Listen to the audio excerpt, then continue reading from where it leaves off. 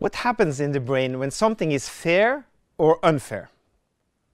For a long time it was impossible to answer this question because we had no way of looking into the brain. Today we can scan the brain using fMRI technology. And together with researchers at the University of Bergen, we use this technology in a neuroeconomic study of how the brain responds to fairness. In our study, we first let the participants work for different lengths of time doing ordinary office work.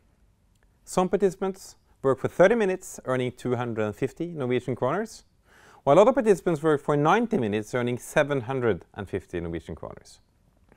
After they had completed the work task, we matched the participants in pairs, with participants working 30 minutes being matched with participants working 90 minutes, so that their total earnings always was 1,000 Norwegian kroners.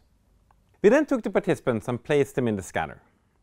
And in the scanner, they were presented with different distributions of the total earnings on a computer screen. And they were then asked to evaluate each distribution on a scale from very bad to very good. And they knew that one of these distributions would be randomly drawn at the end to determine their actual payment.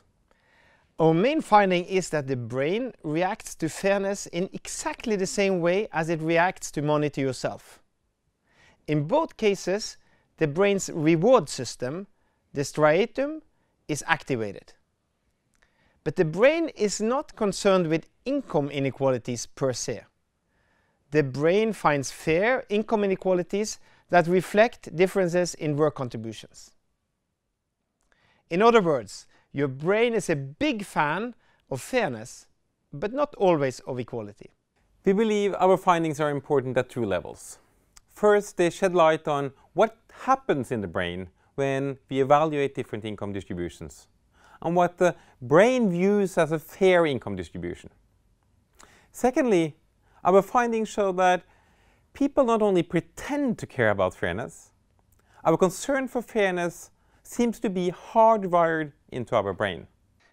To conclude, your brain is a big fan of fairness. It is also a big fan of money to yourself, which implies that sometimes you have to make trade-offs between fairness and self-interest. Maybe something to keep in mind when you think of yourself and your own behavior, and definitely something governments and businesses should keep in mind when they design policies and strategies and when they interact with employees and customers.